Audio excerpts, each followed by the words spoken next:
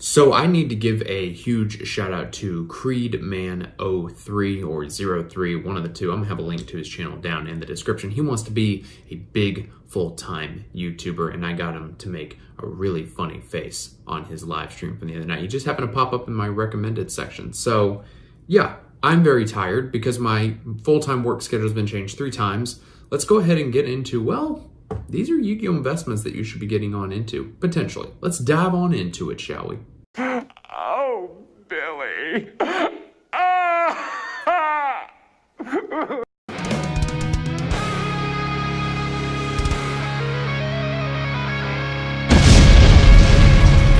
Hello, ladies and gentlemen, it is your host with the very tired most, Avery LR32 here, and destroy the ever-living boo-boo stain over that subscribe button so we can climb even higher the 1100 ladder. Hope you all are having a fantastic day.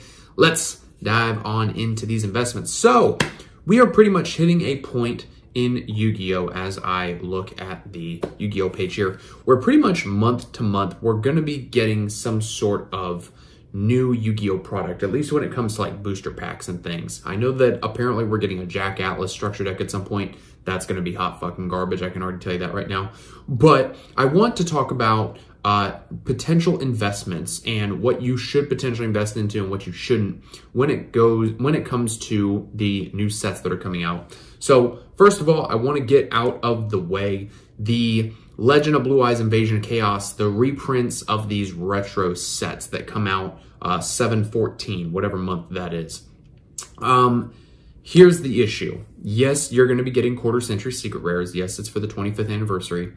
I would say that unless you plan on buying a case and sitting on it for a few years to resell and make, you know, a lot of money, I do not feel that these are going to be worth investing in because there's just nothing there. You're going to be getting quarter century secret rares of cards, and that's fucking it. Like, okay, you're reprinting LOB. Cool. I'm going to buy a case of it. I'm going to put it away in my closet, and I'm going to let it sit there for 5, 6, 7 years and then turn around and sell it for $3,000. Like, that is going to be the main draw of these retro sets. Same goes for the anniversary collection, which leads me into my next point. The anniversary collection that will have these retro packs before they're actually fully out on the market. You know, yes, they are going to be reprinting like anime cards and things in the Egyptian gods, but outside of like big name reprints that may be in that anniversary legendary collection set, I feel like that's again just going to be something that if you buy, which you shouldn't even buy if you don't really, you know, want to use up your money on it, buy it and then invest in it and just, you know, let the sealed product gain value. You know, like the old anniversary collections are hundreds of dollars now because they're just years upon years old. I don't really feel like outside of that, the legendary collection along with the reprints of the old packs is really going to be worth a whole lot. So getting into the next big core booster set that we have on May 5th, Cyberstorm Access. Now, I've been sort of going back and forth on should this be a set that we invest in? And honestly, outside of Time Rendering Morganite and maybe the Mana Dome stuff, which I would argue is probably only going to be better once we get Duelist Nexus 2 months after Cyberstorm, there's not really much else to invest in this set. For those of you who don't know about Time Rendering Morganite, that I already made a video about a while back and said they put a brand new master rule into a card. Time Rendering Morganite, you activate it. It's a normal spell. You can't activate any monster effects in the hand for the rest of the duel after you activate this card, but in exchange, you get 3 effects, assuming that you don't get ashed. You get to draw 2 cards for your normal draw in your draw phase, not just 1. You get 2 normal summons or sets a turn, not just 1. And then if there's a Time Rendering Morganite in your grave and in your hand, you banish the copy from the grave, ditch the one from your hand. Anytime you normal summon or set that turn, the opponent cannot activate monster effects in response. So if you normal summon a monster and it has an effect that activates on the normal summon, the opponent can't activate monster effects because it's on the normal summon, Sugar Boo Bear. So it's cute. It's mostly going to probably be used in stun decks and decks like Flunder and Rogue and possibly Eldritch and things like that because it's 2 draws in your draw phase, so you can activate a Duality or a Prosperity or an Extra and get even more pluses. Ain't that hot? It's really hot. Outside of that, I don't really know if Cyberstorm's worth investing in. Like, everybody is up each other's butt about Purely, which I'm still trying to figure out, like, how best to play Purely in the TCG. I think we're just going to have to wait and see what happens once Cyberstorm Access comes out and we get the new Purely Lily. But, like, putting Purely Lily and Time Rendering Morganite into a set isn't going to make me want to buy a case. You know, I think Cyberstorm is definitely going to be one of those sets where if you want to play Mana Dome, depending on rarities, you can maybe pick up a core of it for like $100 online. You pick up your playset of Time Rendering Morganites and maybe 3 Purely Lily if you want to play Purely, and you just wipe your hands of the set and you're done. I don't really feel like that this is going to be a set that you would really go out of your way to buy a case of, or to even sit on product for a long period of time. Next up, we have on 6-2, Wild Survivors. So this is what has the Vanquished Soul, the Hungry Burger archetype, and the new dinosaur stuff, which the fusions, those fusion monsters artwork is fantastic. The problem with Wild Survivors is that it's a side set. So obviously, since it's a side set, for those of you who don't know, core booster sets don't have short prints, whereas side sets don't hold to that same formula.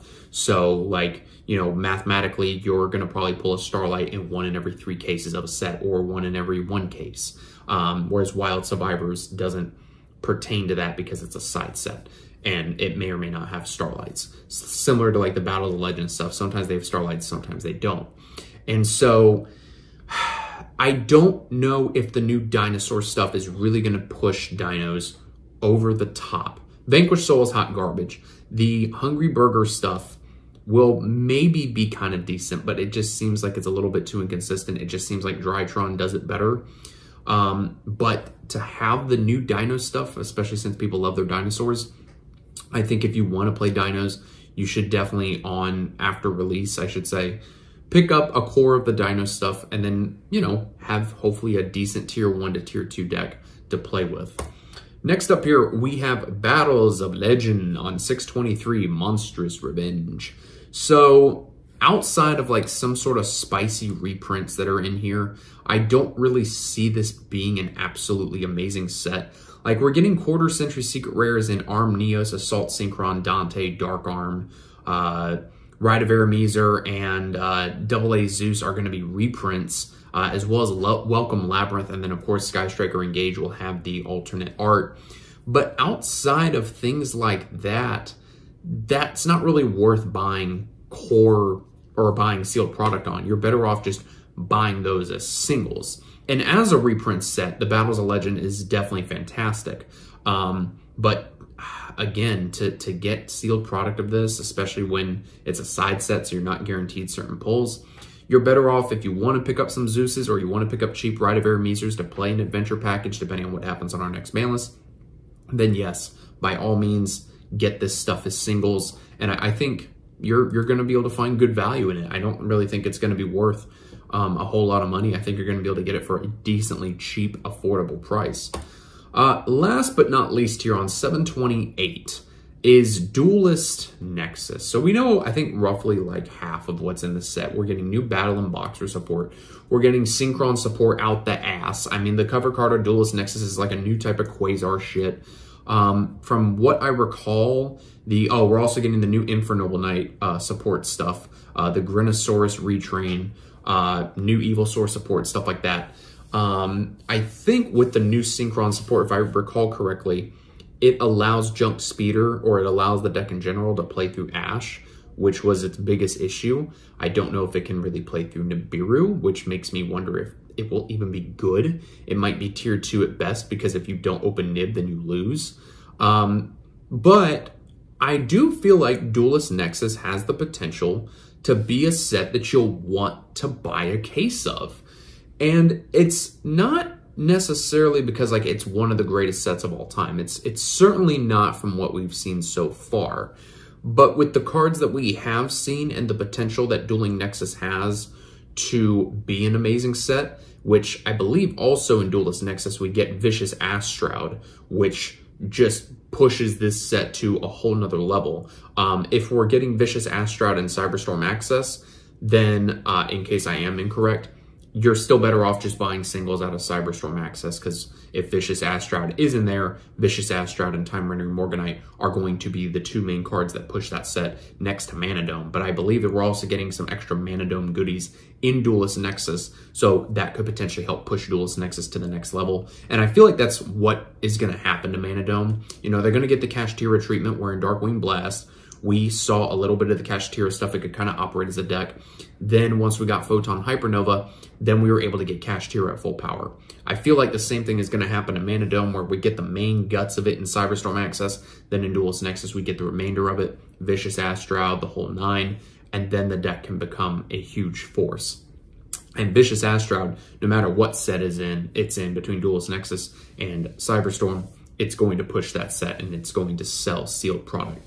But Duelist Nexus is looking like a tasty treat. I think that Duelist Nexus may be a good set to buy a case of and just make money off of it. You know, and I mean, for any of this product, you could always buy a case of it. Just you have to know that you're going to be sitting on an investment for the long haul and that it's not going to go up overnight. You know, you're going to have to wait a few years before this stuff becomes valuable. And I think that's something that a lot of people miss, is that they want to invest in Yu-Gi-Oh! And make money right on the spot. But it's like, it's called an investment for a reason. You got to wait before you can make money back, Sugar Boo Bear.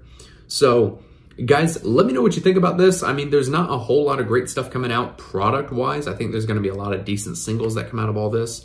But the retro pack stuff is definitely, unless you want to sit on it for years and years, I just don't think that that's worth investing in. So let me know what you guys think down in the comments below. Be sure to go check out Preedsman03, and I will see you in the next video.